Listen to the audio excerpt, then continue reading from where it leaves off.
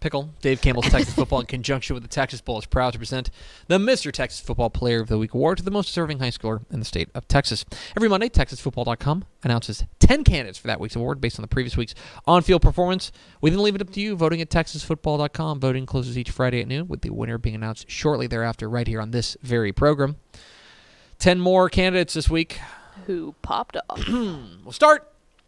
Channelview quarterback Demetrius Charles. Now, Channelview has a history of putting out good quarterbacks. Perhaps you know one of them. Perhaps one of them is playing tonight. Interesting. Demetrius Charles, trying to get on that level. 23 of 37, 345 yards, 5 touchdowns passing, 200 yards and 2 touchdowns rushing. That's a cool 545 yards and 7 touchdowns total. Sitting running back Rylan Galvin. 23 carries, 251 yards, and 5 touchdowns on the ground, plus a 36-yard receiving touchdown. Rockwall Heath running back Zach Evans, 33 carries, 270 yards, and 5 touchdowns on the ground in Heath's wild win over their rival, Rockwall.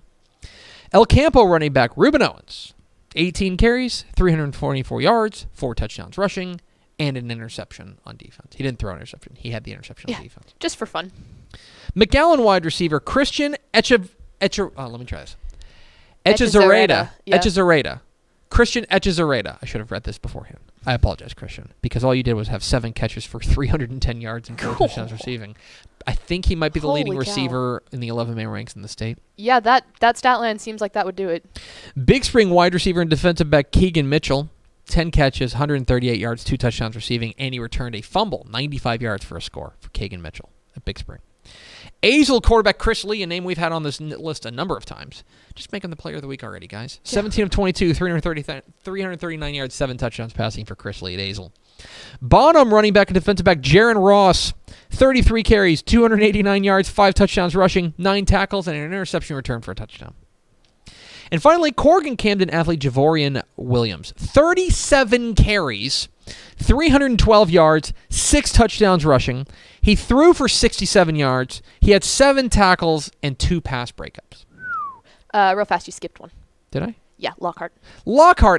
Quarterback Ashton Dickens, 17 of 23, 247 yards, 4 touchdowns passing, 117 yards, 2 touchdowns rushing. How could I forget him? Lockhart quarterback Ashton Dickens. So those are your Week 5 Mr. Texas Football Player of the Week nominees.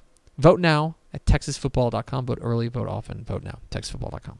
Thanks so much for watching that video. If you would like more and to be notified when they come out, go ahead and click that subscribe button right down there. You can also watch Texas Football Today every day live at noon on TexasFootball.com, Facebook, Twitch, and right here on YouTube. For more of the best coverage of Texas football in the Lone Star State, go to TexasFootball.com/subscribe.